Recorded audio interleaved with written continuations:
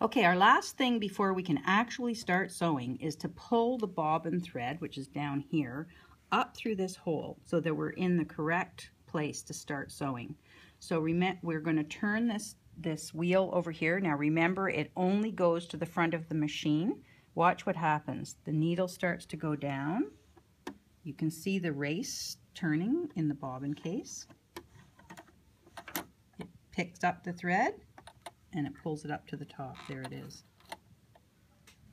Again, if the lever's up, they both pull.